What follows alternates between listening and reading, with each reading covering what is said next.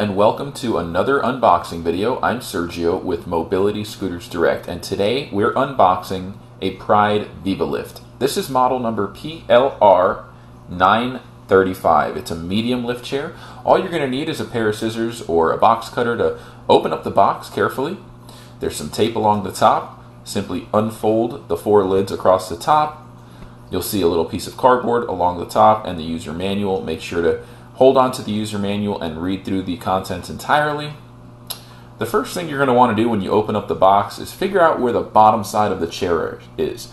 You're going to be able to identify where the bottom of the chair is by looking for the feet or the leg rests.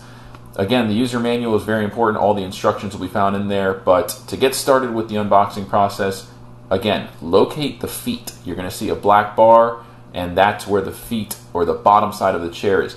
That's important because you're going to want to flip the box over so that the chair is sitting upright on its feet. This is especially going to be helpful if you're just one person doing this job, so that you can slide the lift chair out of the box forward as the box is open and the chair is already on its feet. So the trick here is to put one foot on the bottom of the box so that it doesn't slide forward. As you can see, Andrew's got his left foot on the bottom part of the box and he's sliding the chair out so that the box doesn't slide forward with it. That's why his foot's on the bottom part of the box there. You can rotate it or spin it out and then go ahead and just make some room to unbox the product entirely. There's going to be some styrofoam sheeting wrapped around the entire unit. Simply rip that off or slide it off. Go ahead and put that to the side. We do recommend holding on to the box and all of the shipping packaging material that comes with it for at least 5 days in case you want to return your product. The top half of the chair is not connected. It will come wrapped up, resting right on top of the base of the chair. Now you're going to want to go ahead and carefully remove that. There are some pieces of hardware attached to the chair that can scratch your fabric, so just be careful as you're working with the top part of the chair and unwrapping it. What you're going to want to do is position it how Andrew has it here. You're going to want the actual fabric facing down and resting on top of the chair. You can go ahead and remove the wrapped up sidearm pieces and then begin to try and locate the hardware bag, which is zip tied to the bottom of the chair. You can lift the chair up and have somebody tilt it forward for you if you have assistance, or just grab a pair of wire cutters, find that zip tie and rip it out. There's actually 2 zip ties holding the hardware bag. So just find a way to carefully cut those zip ties so that you can remove the hardware bag. Inside of the hardware bag, you're going to find the remote control. There's 3 connectors. One of them is for the remote control, the black one is, and then you're going to find a yellow and gray connector. So let's get started by getting the remote control out of the bag first, and we're going to show you how to connect the remote control. Again, there are 3 wire harness connectors. One is for the remote. Here Andrew is showing you the battery backup, which you can use in the event that you have a power outage. You will need to plug in the power cord to the battery backup box, and then obviously the wall outlet plug just plugs into a standard wall outlet. Now the trick to connecting the remote is to get the remote right through the middle of the chair. The wire is going to go through the gap between the top and the bottom part of the chair, so make sure you connect the black to the black and then slide that remote through the middle. The next step is going to be to connect the yellow and gray connectors respectively. There is no trick to it. You may need to move the top part of the chair a little bit closer to you so that the wires can reach, but again, there's no wrong way to do it. As long as you're matching the colors up, the connectors will not fit unless you have them lined up perfectly with the pins and the holes on the respective 2 ends. There is a little plastic black clip that secures them together when you're done connecting them. But again, the point of putting the wire through the middle is so that the remote control wire can go through freely without getting pinched in any of the hardware components that actually mechanically move the chair forward and back and up and down. You'll find 2 sleeves, one on the right and the left side of the top part of the chair, with corresponding seat posts that slide into those metal sleeves. We're going to show you how that's done, but first you're going to want to untie the wire that is used to plug the unit into the transformer box that actually delivers power to the unit and that has the battery backup in the event that you have a power outage, again, you can actually use the battery to get yourself back into a safe position to exit the chair. Now we're going to connect the top part of the chair to the base. Simply find that sleeve in the seat post, get one of them in first, and then use the other right side or left side to slide it in the same way. You're going to want to give it a firm push down and listen for a click. To know that it's secure, you can try pulling up, and as long as it's not coming out when you try pulling up, the job's done.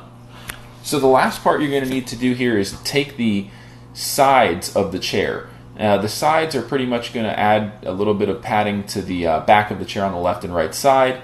They are labeled number 1 and number 2, so just make sure you have the right number 2 side lined up with the number 2 side on the side of the chair. And it's like a tongue and groove system. The rail on the chair is actually going to fit right into the rail that's part of the siding. You'll line it up and then just push down. You may need to give it a little push or bang it down with something soft. Like, we recommend just using your hand. Don't use anything that could potentially damage the fabric. So we'll go ahead and connect the other one. As you can see, you come from the top, line up the rails. Once you get them in and they're kind of snug and locked in, you just have to slide it down. It does require a little bit of strength. As you can see, Andrew's kind of punching it down a little bit, and because he's using his hand, there's no damage being done to the chair. So at this point, the chair is pretty much fully assembled. All we need to do is give it some power, and we should be able to go ahead and start raising the chair. There are 2 main up and down buttons on the remote control, which will bring the chair to a fully elevated position. If you hold the up button, you'll see that it starts to raise itself up to the position that's going to give you that ability to exit the chair very easily. Because it's tilted so far forward and the chair is tilted up so high, you barely have to use your leg muscles to get out of the chair in this position. But we're showing you the chair in this position because you need to actually secure the Velcro to cover the back of the chair where all the different hardware components are exposed. So just simply line up the Velcro strip and push firmly against it. There's no really hard work here. There's no tools required. After you're done doing that, you can go ahead and begin to use the remote control to lower the chair, raise the chair. There are independent remote buttons that allow you to control the headrest independently, the footrest independently, and the back of the chair independently. The main buttons will actually control the entire chair so that it raises itself all the way to the top position to exit and then to the full recline position. But there are independent control buttons to manage the back of the chair. As you're seeing here, you can tilt the back of the chair by itself, and we're going to demonstrate those buttons. So the top set of buttons, the top right button is going to articulate the headrest forward, and you can use the top left button to retract the headrest back. Now, those 2 buttons at the top control the headrest independently. You also have 2 buttons that control the lumbar support independently.